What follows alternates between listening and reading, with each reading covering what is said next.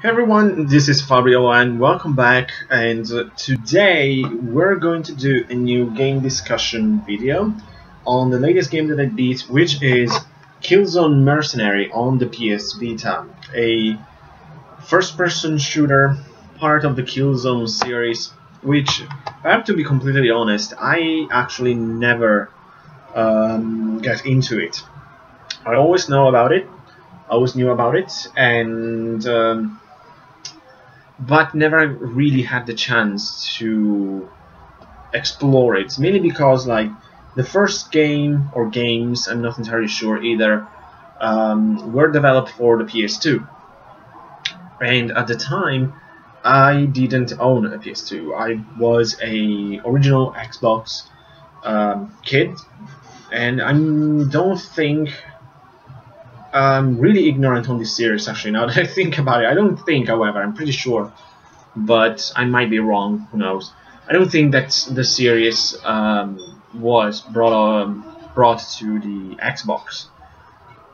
I think that probably for like multi-platform entries in the series we have to wait at least the next generation with PS3 and 360. Mercenary, on the other hand, it's one of the latest actually game in the series. I know there's one on the PS4, but still I haven't had the chance to play it. But I have to say, because of Mercenary now, I'm really curious about the Killzone series, because this game was so much fun. It's nothing more at the moment than a pure palate cleanser for me, after having played so many RPGs one after the other. I mean, basically since the beginning of the year I've been playing RPGs. I've been playing Trails in the Sky Second Chapter, Trails of Cold Steel, The Three Golden Sun. Now it's really time for a change, even though I love RPGs, but I just need a break from them. Because interestingly enough, I started Mercenary in December, I think, and played most of it, but then the second chapter was released, and of course that game took priority over everything that I was doing. So I decided, well, let's take a break from Killzone. I'll finish second chapter and start over and continue it afterwards. Of course, then Trails of Cold Steel was released, and then I started to play Golden Suns, and the rest is history. Now I say, alright, I need to finish Mercenary, because one, it's a really good and fun first-person shooter, and two, I really need a break from all these RPGs. So, what is the story of Killzone Mercenary? Well, I have to say, maybe in a way it's the weakest element of the game, but not entirely negative. Basically, the story, I'm not very familiar, as I said, about the Killzone universe, but there is a massive war going on between two factions. One, I think it's called the Helghast, there you go, just reading behind to avoid a stupid mistake, and the other, the ISA. And I have to say, since I first Killzone for the first time on the PS2 and now playing an actual game, maybe it's just me, but these games have a strong, like, alternative sci-fi-ish World War II feel to them.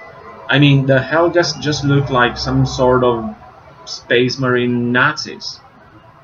They really look like Nazis to me. And so like the ISA maybe are a sort of allies. But there was this feeling while I was playing it that made it very fascinating to me, since I'm a huge fan of history. Well, I am an historian, so this sort of alternative and sci-fi setting for an alternative World War II storyline felt really good to me. It's something that really made me curious about this game. But then there is, of course, the fact that you play in this game specifically as a mercenary, and at the beginning of the game you're hired by the ISA, who initially is experiencing difficulties during the war. So of course, like just a band of mercenary, it's enough to turn the entire conflict in favor of one or the other armies. That was a bit exaggerated to say, but hey, it's a video game, it's not real war, of course. But it is cool to play as a mercenary, and it also connected with, of course, like so much fun the gameplay was, but we'll talk about that in a moment. The thing that kind of disappointed me a bit, or at least that I felt it was a bit uncompleted, was actually when you switch sides. It's maybe a bit of a spoiler, but the title says mercenary, so a mercenary, it's not a soldier loyal to a specific cause. It's a soldier who is hired by different armies, and he gets paid. He doesn't care about a cause. He just fight for money, as we all know. So at one moment you switch sides, but I think it was not really too soon, because there is this halfway point when you join the other side, but the way it's done, it kind of makes sense, also because you're kind of kidnapped. These are not huge spoilers. I'm not talking how it happened or why it happened. I just vaguely say that since you're a mercenary, you might switch side. Hopefully it's not too much of a spoiler. But the thing that I wanted, if you had actually the choice, because it is true that you're a mercenary, you fight for money and everything like that, but I would have preferred, like, after the mission, you receive the offer from this, like, hey, we're going to pay you a lot of money, join us. You say, oh, that's cool. But also the others will say, whoa, wait a second. We're giving like double their money if you stay with us, because we value your combat skills or something like that, and then you can make a decision to join one or the other. It would have been interesting also in terms of story development to me, but it didn't happen, because basically then you switch side again, in a way, kinda. But it's the same. It felt kind of forced to me. But overall, it's the story. I think it's not the real reason why to play this game. Even though it's kind of interesting, but not developed enough to me. As I said, this lack of choices, since, I mean, it's something important that you decided to stay with one or join another force. So they should have done something more about that. And I constantly have this in the back of my mind while playing it. I was like, yes, that's cool, but I would have preferred something a bit deeper than this. But let's move to the other and the main reason to play this game, and that is the gameplay, of course. This game is awesome. In terms of a first-person shooter, I think this is the best the Vita has to offer at the moment, and like, I had so much fun. It controls perfectly. You have a massive selection of weapons, which are not too futuristic, and you can hold a main weapon, usually a submachine gun or assault rifle, something like that. You can have silencers or something like that. Then you have secondary weapons like pistols, shotguns, rocket launchers, stuff like that. Really cool. Like, for example, in my case, I always had, for the most part, a silenced SMG with a shotgun. So because one thing that I loved in this game was sneaking up against enemy soldiers and assassinate them. I love that because you get a lot of money, first of all, so you can buy equipment and blah blah blah. But it was so cool, like the animations, and also because melee in this game also uses a lot the touchscreens of the Vita, which is very cool. This game utilized pretty well the Vita, I think. Apparently, I didn't, but you can also use the tilt control to, well, it makes sense. Probably you move the Vita to aim your gun better. But, for example, the touchscreens were fundamental if you want to kill an enemy with your knife, for example.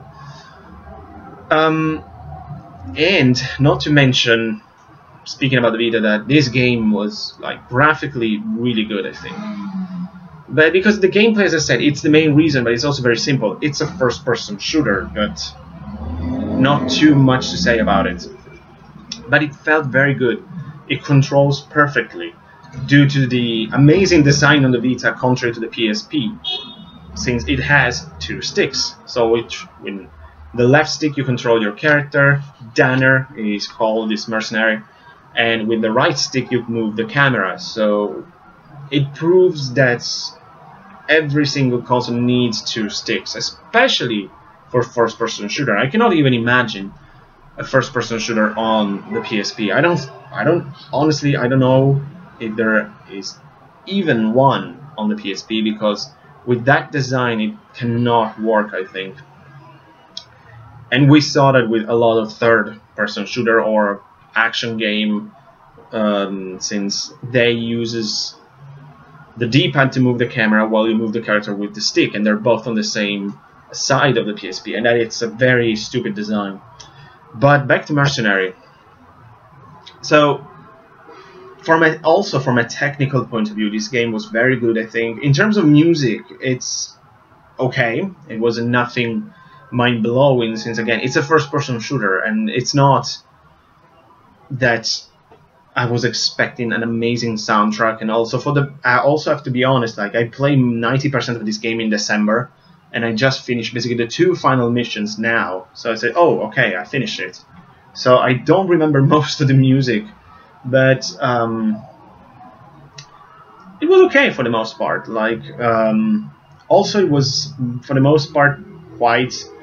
The volume of the music and shooting was very high, so you can barely hear like anyone talking to you. But I didn't care. I just shoot at everything in size to me, and just kill everybody, and it was so much fun. I mean, but that's the reason why I played this game. It's an amazingly fun game for the Vita, which I really needed as like a break for my RPG madness recently.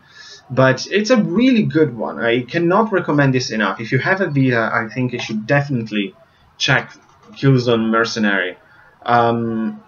Honestly, I haven't touched the multiplayer in this game, because I'm sure there are functions like trade or do missions together maybe, or death matches and stuff like that. I haven't touched it because I don't really care, honestly, and for the moment I just want to finish the campaign, and I might even play the campaign not once entirely, but maybe individual missions, since some of them were very fun more than others. But in general there's not much to say, I think, because also the Vita doesn't have many first-person shooters. I mean, the big ones are this and Resistance Burning Skies, but I heard that one is not good. Mainly in terms of controlling its controllers, it's not very good. To me, Mercenary played perfectly, it looked very good, and the shooting was great. Another small complaint I have to say, I thought this game was extremely easy. I mean, I died, of course, a couple of times, but before you are actually killed by the enemy, the amount of damage that you can take, it's staggering. Maybe it depends on the armor or something like that, maybe, but at that level, and I was like, good grief, they just can't kill me. Which is a good thing. I mean, I'm not the best first-person shooter player anymore, also because I've never been too much into the serious first-person shooters. Like, my cup of tea in terms of FPSs are always been the id Software games or Halo. I mean, I grew up playing Wolfenstein and Quake and Doom, and then I discovered Halo, and these games were fantastic, but I've never been into the Call of Duties or Battlefield. I mean, I have played the first, maybe even the second Call of Duty on PC, maybe. But I played the first, which was like based in World War II, and it was a lot of fun. I remember playing the first Medal of Honor on PS1. That was great. Like that was for me the first-person shooter on console that I ever played, and it was great. But I like the genre, so here and there I would love to play some good first-person shooters. But the Vita doesn't offer too much. I think I got the best one already. We'll see in the future. But I really think that this is an absolute must if you own a Vita. And I think, I don't remember which YouTuber talked very well of this. In my mind, I have both Steven the Lucky Gamer and Bruno SNES Mapper, but I'm not entirely sure whether they were the only ones. So for the moment, a big shout out to both of them, and a big thank you since they allowed me to discover this amazing and super fun game. It's so happy to have it in my collection, and I don't know the prices for this because for quite a while this was quite pricey, which is a shame. But that's a common problem with Vita games these days. I mean, for the most part, they're quite pricey for what they are, and that's annoying because I would like to increase my Vita collection. But I mean, first of all, the RPGs are always very expensive. Then the good games are quite expensive. Then there's all the crap shovelware like the sports game and Minecraft games and crap like that. They're super cheap. On the other hand, there's a flood of those. So unfortunately, I don't know if you can get this game on the cheap, but you absolutely need to play this because it's a super fun game. I mean, those complaints that I had, I mean, the difficulty, I'm sure that probably if I increase it, because I think I play on normal or something like that, so we'll have to consider that. And it's not a complaint, it's just something that I noticed, especially during the final battle, that you are on this moving sort of platform, flying platform, with seven enemies coming at you, and you just have to run around, kill them, and something. But sometimes I was like completely surrounded, but I never died. I beat the final challenge at the first trial, and I'm not complaining. I was just there. Wow, this is pretty easy. I'm sure if I played on like Pure Evil or something like that, it would be more challenging. But we'll see in the future. And the story, I mean, I don't know. I liked it for what it was. It was nothing too deep, but hey, this is a first-person shooter, it's not an RPG. But just that little detail to me would have made it much better. I mean, the possibility of having more freedom of choice when you have to select sides. Maybe even from the beginning, since you're mercenary, when you're hired, it will be interesting to see which one is the best offer.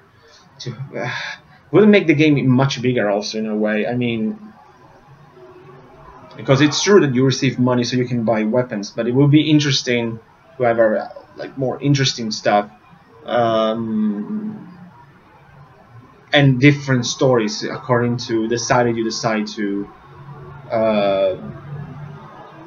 fight for. But apart from that, that's maybe if they'll ever make a Mercenary 2, they could do like that because it would be more interesting, I think. But for the most part, for what we had, it's a great first-person shooter on the Vita, which I cannot recommend enough, as I already said. And I have to give credit, however, that now I'm really curious about Killzone, because this setting was very cool. Yeah, the Helgas really look like Nazis. I don't know what else to say now at this point, because I'm looking at the cover. There are all these really evil-looking enemies, which really look like space Nazis to me. So that's it for Killzone Mercenary, a fantastic, super fun first-person shooter on the Vita, which is an absolute must for your collections. So much fun, so much fun. Unfortunately, this game will not be on my list of the games of 2016. When later this year I will do my list of the games, of my favorite games of this year, because I already put it in my last year's list. Even though I didn't finish it, but I played most of it, I decided to include it there. So when I'll make my list in December or January, Killzone will not be on it, but I just wanted to finish it because I knew, and I felt and knew, and then the game proved me right, that I was really, really close to the end. So